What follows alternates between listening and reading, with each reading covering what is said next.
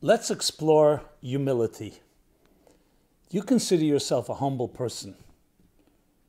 Do we even know why being humble is important? Even better question, what is humility? It's used very often, but also very misunderstood. Many of us confuse humility with low self-esteem, with being passive, with overlooking things, which of course at times is important. But is that really humility? Is humility a strength or a weakness?